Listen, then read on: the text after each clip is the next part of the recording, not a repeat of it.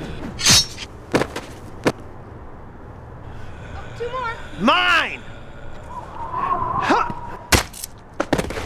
It makes you wonder, aren't zombies and mummies just the same thing?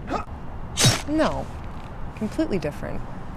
One has a virus and the other's cursed. A human gets bitten by a zombie, turns into one, but a mummy bite, I imagine, is just a bite.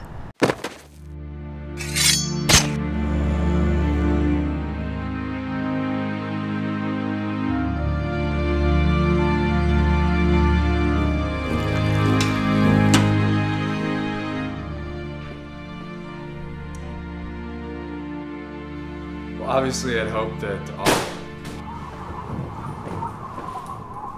Luke, Myra, glad you can make it.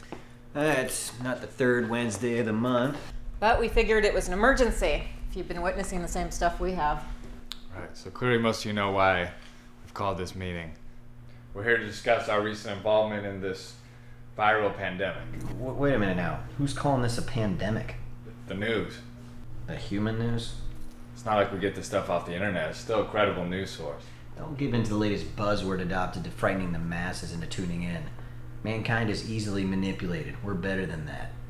Pandemic. Some of us lived through the plague, and that horrific mess hardly even qualified as an epidemic. All right, in short, more lives being lost than usual. Who's lost? They're still up and about, taking up space. They're not human anymore.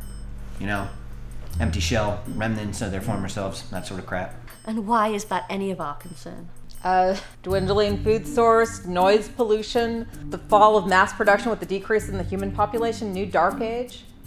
Sometimes I have trouble believing you've been around for a couple hundred years. Centuries longer than you, new breed. Weren't you deported? That was over 100 years ago. You're like an abandoned dog finding its way back from Eastern Europe. Somebody hand me a stake so we can end this. I'll lop off an arm just so you have to go through the pain of regeneration. Henry's been infected.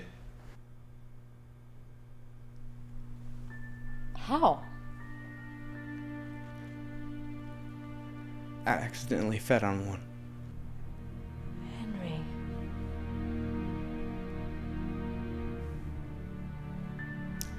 Have there been any side effects? Not that we know of, but it's still early.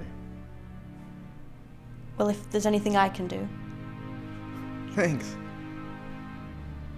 But, I'll be okay. So like I was saying, I think we need to discuss our new involvement in this pandemic.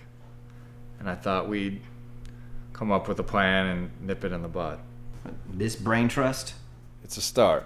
I'm sorry, I seem to remember that this group came up with the resolution to only feed on Sasquatches as a way to maintain positive relations with mankind. I voted against that. We all know how that turned out. Too gamey. It's like eating two-legged venison. And how's the food at the retirement home, Ed? Open buffet. Till this outbreak. The elderly don't travel well, so I had to let most of them go to waste when this hit. They wiped out a nursing home? Survival of the fittest. Slowest were the first to go. Which is sad.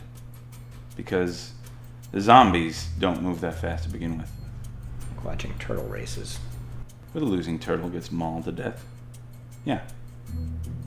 Man, I'm gonna miss the night shift. Back on point.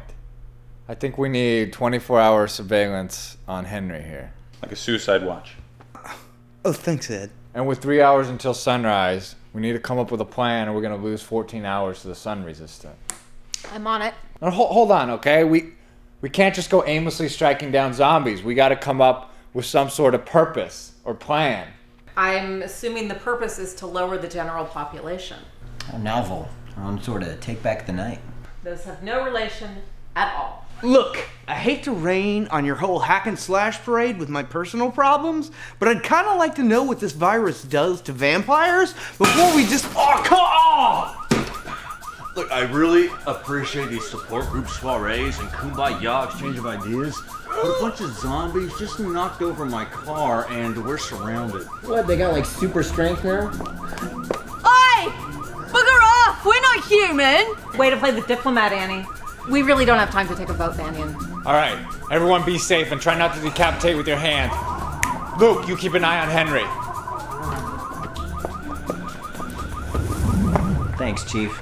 It's been only 300 years since I had to watch the action from the kids' table.